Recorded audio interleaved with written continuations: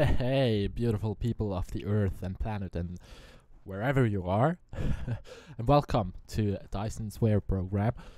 Um, yeah, so I did something terrible.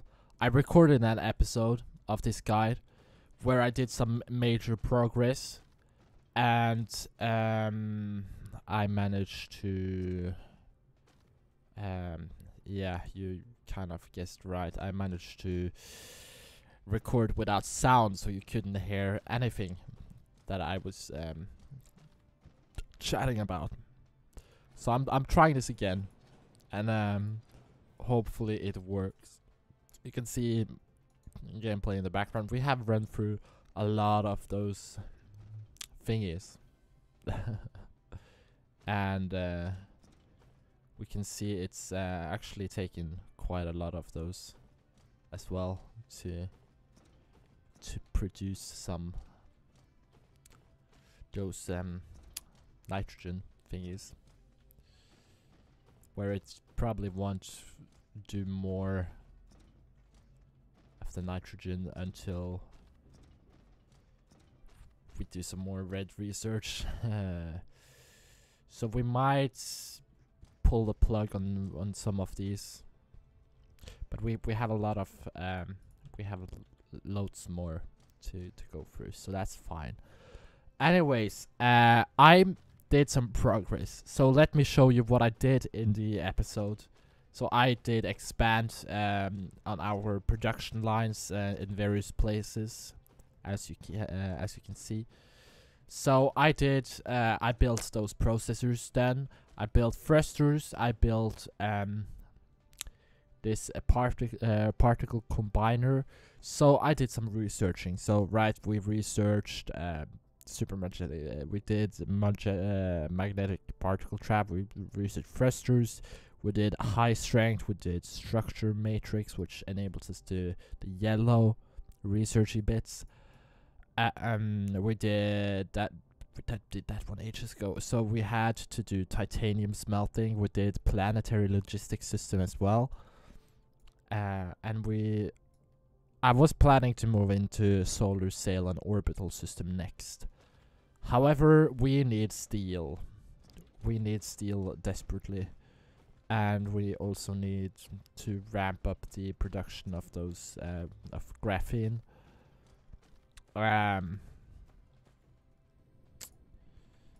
However, I do got some leftovers that we can use for production. So you can see the yellow science cube, which is down below, right there. I will grab you along to the next bit as well. Let's see if we can just get rid of that bit, and then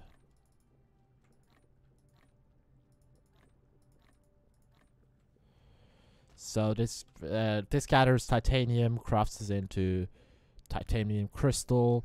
We have plastics going straight to the this facility that makes organic crystal, and then titanium crystal just using titanium. And we have from graphene we're making diamonds, which both of them goes directly into this yellow research cube structure thingy, titanium crystal and diamonds, where it makes the yellow research bits that we will send into this tower right away.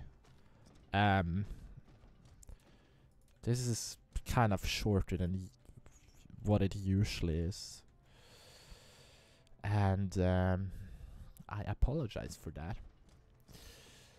Sometimes the plans just doesn't go in anyone's favor, sadly enough.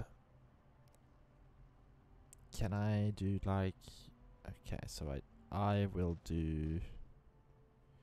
Why is it colliding with other objects?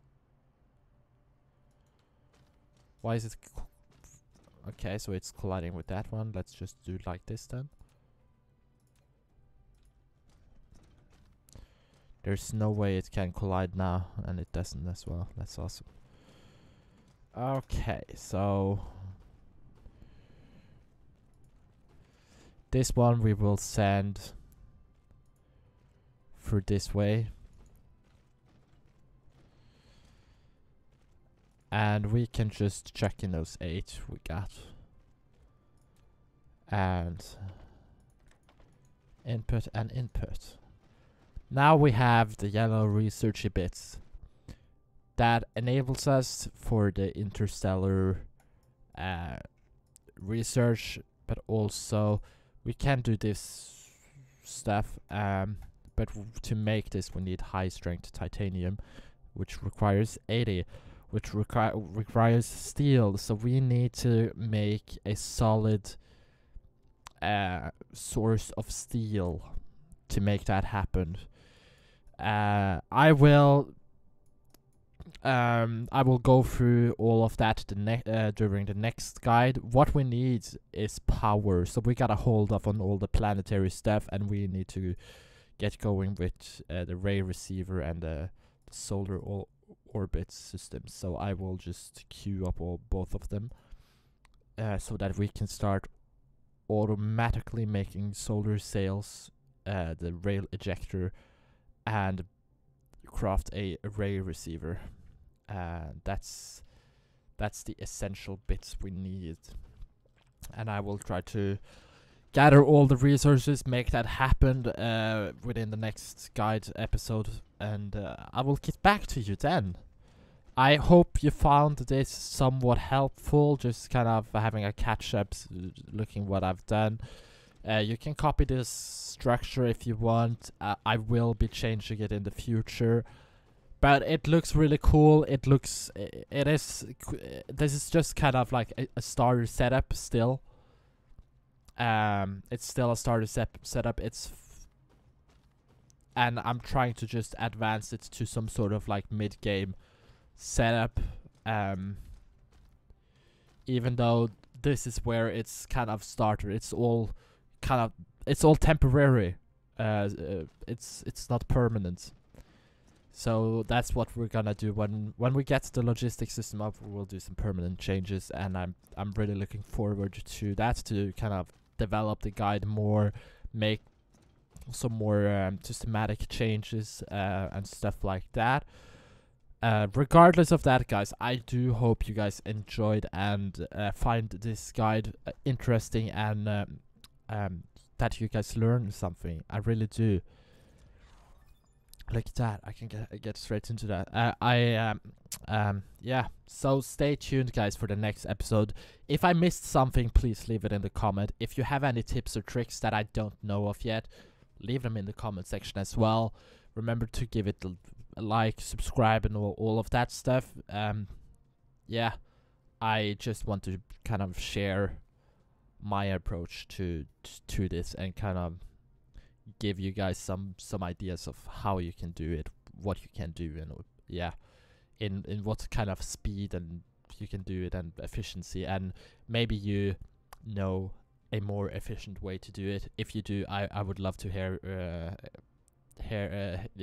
listen to it, and see and kind of develop something in within my own save worlds and stuff like that. Yeah, as always, guys, I hope you guys are staying safe and all that. I will catch you guys in the next episode or the next guide with solar power, like proper solar power. Alright, guys, peace out, stay safe. I'll catch you in the next one.